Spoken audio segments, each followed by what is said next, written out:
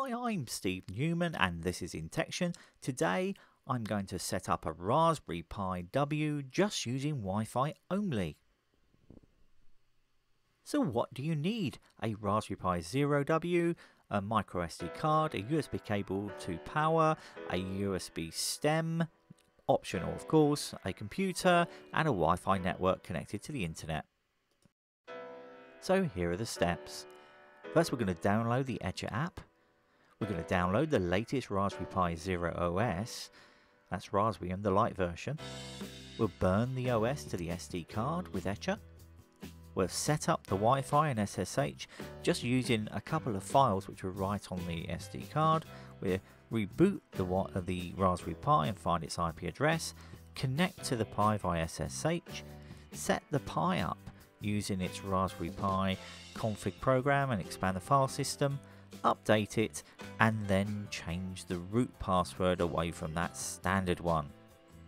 Okay, let's start with steps 1 and 2. Let's download the app Etcher and then download the latest Raspberry Pi OS. So first of all we need to go to the Etcher website. I'll put the link in the comments and download Etcher. There's versions for all OSs.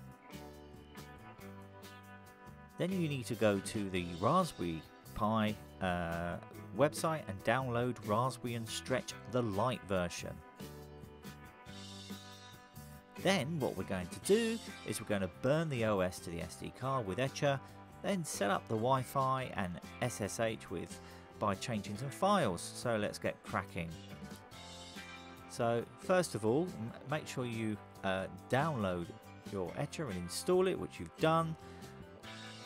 And then what you need to do is select your image that you've got for Raspbian, which you can do by dragging that onto the Etcher app.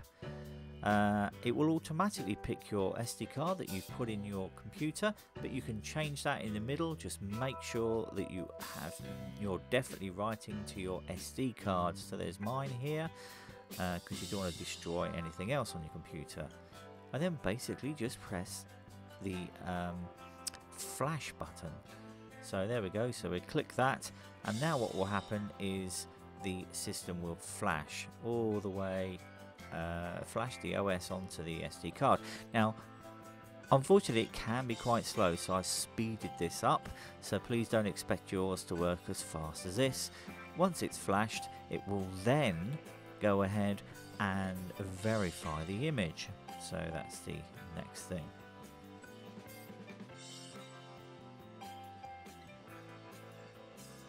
So the next thing we need to do is to create these files that tell the system to start up an SSH session, and then later on we'll set up the Wi-Fi details. So first of all we'll open a terminal session at the root of the drive. As you can see with PWD, that means print working directory, and you can see we're at volumes boot. So now using the Linux command touch and the name of a file with no extension, it will create an empty file. Let's just go and check that that's there. So we've created touch SSH. We now do an ls, which is listing the directory, and you can now see the SSH file is there. Literally it's an empty file, and in Windows obviously you can create one by in Notepad with no extension. Okay, so remember the next thing that we need to do is we need to create a file which enables us to put all of the Wi-Fi settings in it. So it's WPA, so it's touch WPA underscore supplicant dot conf, and again that's an empty file. And then if we just quickly look for that file, you can see the file is there.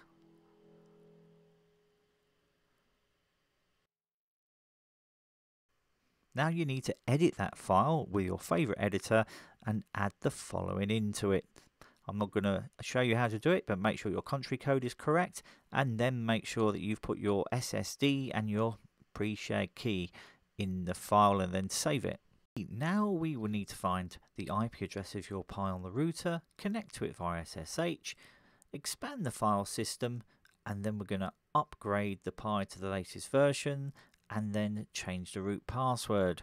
So the first thing you need to do is start up your Pi, and once your Pi is started up, then go to your router, follow the manufacturer's guide, and then you should be able to see over Wi-Fi that your Pi has successfully connected.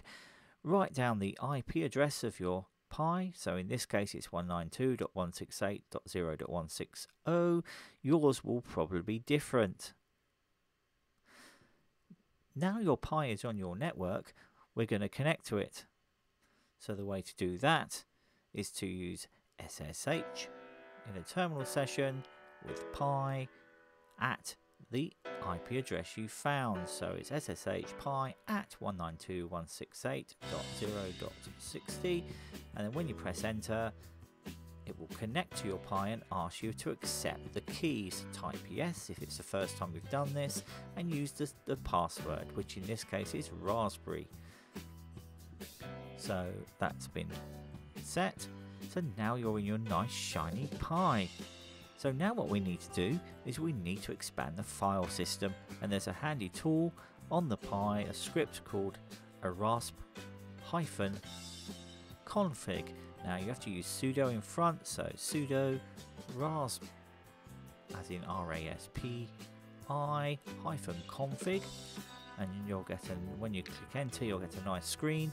We need to go down to option 7, which is advanced options, and in there is an expand file system option.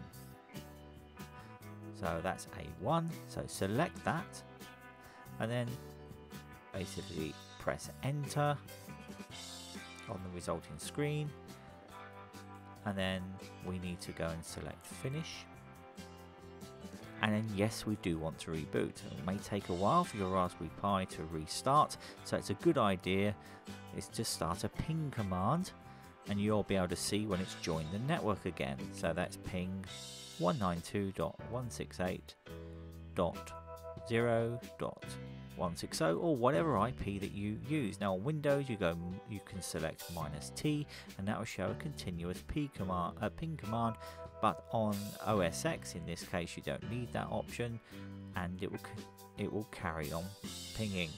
So you wait for it to come up, which in this case, as you can see, the Pi has come up. So we're able to connect to it. So what we're going to do now is use the history and SSH into the Pi as we did before, and we're just waiting for the Pi to bring up its SSH session. Type in the password, which is raspberry, and now we're in our nice shiny Pi. So now what we need to do is we're going to update the Pi so it's got all the latest build. Now this can take a while, so it's sudo app-get update, which would have been good if I spelt sudo correctly. So sudo is a good way of spelling sudo app-get and then update. So what that does is bring down a list of all the packages that can be updated, which it's done. That's the quick bit. And now what we need to do is type the same command in again, but change update to upgrade. Now this is the long one. This is the one that downloads everything, and it will take a long time. So I have speeded this up. So once you click yes, it will race ahead, and this is much faster than it will be in real time. So once all the packages have been set up, the Raspberry Pi is nice and updated. So that's brilliant. So we're done there now. So let's just clear the screen so we can see. So now we're going to change the password from that default Raspberry using sudo rasp with a Pi on the end, and then -config. In the screen, select change user password, and then go OK, and it will drop you out to a terminal session, and then put the password in twice that you would like. So in this case I'm just going to do that, and we'll retype the password, and we're all good, and click OK. Click finish.